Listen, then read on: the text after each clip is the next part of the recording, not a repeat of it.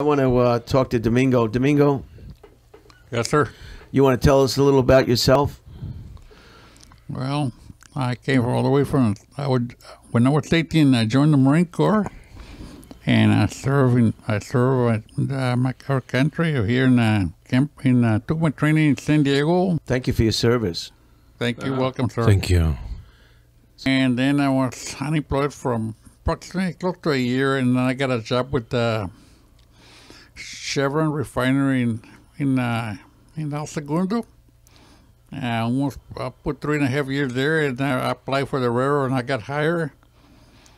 And I put 10 years in the railroad, Union Pacific Railroad. It started with Southern Pacific, and Union Pacific was bought out by, I beg your pardon, excuse me, I'll back off.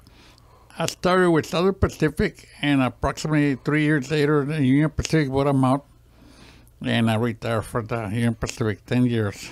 And I earned 2 diplomas.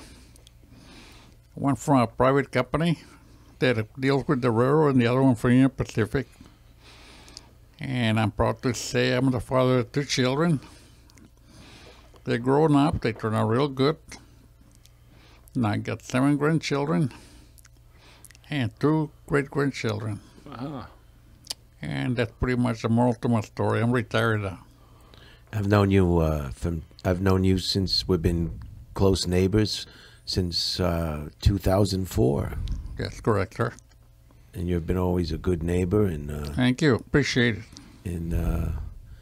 sometimes we've gone out to lunch together, and you're part of my. I don't know, Domingo, how you're very popular. People, the little sit downs that we do, the little presentations on the social media. You're very, very popular.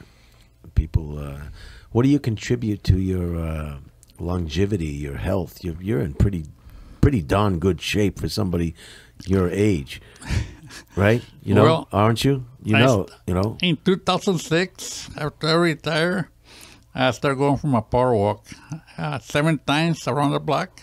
Do you mind telling us your age? I don't like to brag, but I'm a total 83 years old. Wow. Excellent life. Great teeth.